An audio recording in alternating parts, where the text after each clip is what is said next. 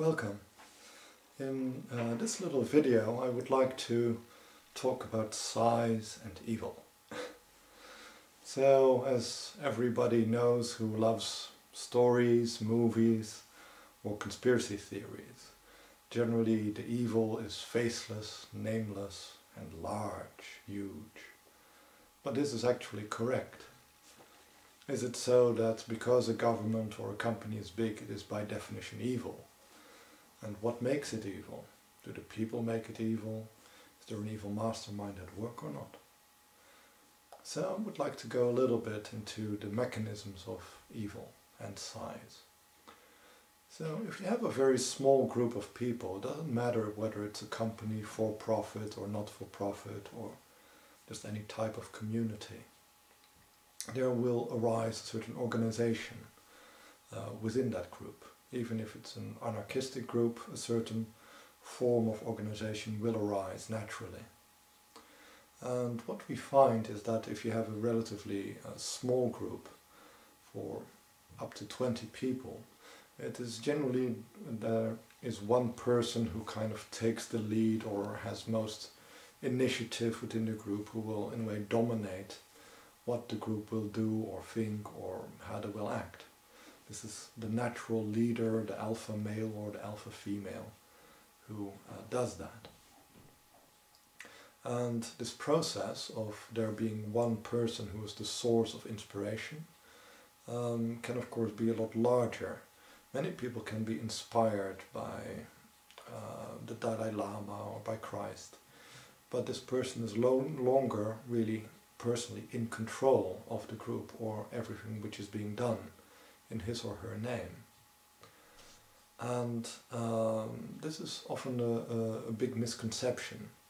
So if we look at the recent problems there have been in Syria, Assad is held accountable for things which have been done by, or may have been done by his regime. But can a person be accountable if they have no power, no influence and no control?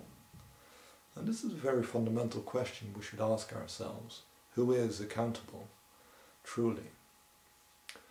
And what you see is that the human ability to control, to keep tabs on things, to inspire people, to bind people to their will is limited. As I said, usually it's limited to a group of about 20 people. I myself have worked as a manager, working with groups over 100 people. And already then you start to feel that the control is slipping. You don't know everybody as well as you would like. You can't monitor all the processes which are going on in everybody's lives as well as you like. But usually you can manage to kind of keep tabs on what is going on with the group as a whole, how everybody's functioning, how the interactions are within the group, so you can more or less mold and shape the group to your will. And I'm told that the really great leaders, the great managers can manage groups up to 700 people and really act as the focus point for all those people, be truly the leader for such a group. But if it goes beyond that size, no longer is a single human mind and a single human body able to really control such an organization. And then it becomes very open, because it is no longer a human influence which is governing the group, but it will be energetic influences which will work on the group, and there might be various types of energy which get involved in using such a group, and also the system which is set up on a sociological level starts to imprint its own strengths and weaknesses upon the group. So what we see when the group gets too large for one person to really control and govern, that usually the government of such a group becomes distributed. So instead of there just being one monarch, this is literally mono, one archon first, or leader, one leader, you get a group of leaders. And usually it's a select group, an oligarchy, few, and archon, again, leaders. So you get a few leaders or a group of leaders who will lead such a group. And the process differs entirely from a monarchy. So from a monarchy, one person feels responsibility. This is my group, these are my people, I have to take care of them. So usually the monarch feels a very heavy responsibility, a very big stress in dealing with the demands of hundreds of people. And at a point where you get a management team, a group of managers, the managers start to bond together. They feel that we are the leaders, we are the person in power, and they start connecting with each other more than with the people they govern. And the same happens within a government. When people feel very close to the other people within the government, they feel close to the other members of the party, but less close to the very people who have elected them, who they represent. And this process is called the in-group and out-group phenomenon in psychology. And what you see is that within the group, to form a stable, healthy group, they want to harmonize, they want to become like the other members of the group, they want to feel supported by the other members of the group. The group has to be harmonious. So they tend to go along, to make compromises, to fit in, and to make a group strong and functional. And when this process starts happening, they go into an illusion that in a way the group is their world, it becomes their universe, rather than the larger universe they were in, and the other members of the universe, so the electorate or the people who work for the company, they become like anonymous, they become faces, they become numbers, they become names, but they're no longer really interacted with as persons. And they're slowly but surely dehumanized, while only the persons in the in-group stay human. And within the in-group, because it's a very isolated little circle, often strange ideas and strange impulses can really blossom, because there's not a counterforce, not a force of reason which counteracts them. And this group pressure, this peer pressure, can be very strong, and many people succumb to it. They slowly start moving away from the people who brought them there to that position, and become attuned to the other leaders and become one of them. So they become a little bit transformed into a member of an elite rather than being a member of the people. And this, unfortunately, is just a human process. We are herd animals by nature, and we are social animals by nature. And no matter how we try not to, this is something which we will do subconsciously. So this is one of the weaknesses of such a system. Another thing which happens if a group gets very large, it needs some kind of structure. And usually to organize something, we go to Ahrimanic principles. So in other videos I talked a little bit about the different cosmoses, which are the divine cosmos, the unfallen cosmos, the nature cosmos, Luciferic cosmos, and the Ahrimanic cosmos. So the Ahrimanic cosmos has the lowest vibration, but is also the most stable of cosmoses. It is the cosmos of law, of rules, of regulations.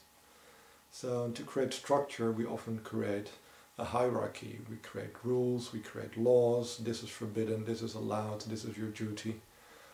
So that everything is very clear, everything is very simple. But by creating all these rules and laws, we also create little boxes, little prisons, which people cannot escape from. They cannot act outside of this set of rules. And this, by its very nature, can be guiding or focusing their efforts and their energies, but it can also be frustrating their efforts and their energy. So this Ahrimanic structure, which tends to grow and grow as we organize in such a way, is also by many persons perceived as evil. Well, it is not by nature so, but it is a lower vibration than many people are used to. So it might not be very good for the spiritual development. So we're left with a question like, gosh, if groups grow and they need aromatic structures to function, to stabilize themselves, they need protocols and laws, and people start becoming leaders instead of normal people, are we then doomed? Is the only possibility to keep companies small? Well, the answer to that is yes and no. If we look back a little bit in history at the Second World War, so Germany and Japan were the aggressors, and after the victory of the Allies, the Allied nations also tried to analyze what made the Japanese people start this imperial urge, what made the German people start this imperial urge, and they found out that it was mainly due to the effect of large megacorporations which influenced politics and politicians and then lobbied, and this so corrupted the government and the people and the media that eventually, the evil spread. Started wars, and they started to create, in a way, slave races to serve them. And the Allies realized, gosh, we can't allow such huge mega companies to govern us, whether through so-called democratic means or not. So one of the first things they did in after-war Germany and Japan is they cut up all the mega companies, forbade the companies from being too big. They had to be smaller, they had to be more human, and to prevent them from starting another world war, from preventing them from spreading their evil and doing it to others. And, well, as we all know, that Japan and Germany flourished in the after-war era. Unfortunately, the Allies were very good at, in a way, enforcing their vision upon others, but not so successful or desiring to enforce that vision upon themselves, because within America especially, mega companies kept on existing, kept on controlling politics, and kept on furthering their own agenda, which is not necessarily very beneficial for humankind or the planet. So we are faced with a situation where the danger of big groups, of big companies, is very much realized, it's very much known, but unfortunately we are not in a position anymore to change anything about it, because we are not the leaders, and if we try to become the leaders, we become like them. So this is a very nasty catch-22 in which we find ourselves. But also not all big institutions are necessarily evil. But what does happen is that if humans are no longer able to control and to oversee something, other powers step in. So these can be egregores or deities or angels or a group consciousness which emerges from the group. But always when there is a group which is too large for one person to be governed, so basically over 700 people, there will be such a communal entity which is inspiring and leading the collective. And these powers are also selectable by us. We can decide for ourselves what should guide us, what should lead us. But we have to also live by their rule, by their inspiration, for them to stay with us and to keep on guiding us. And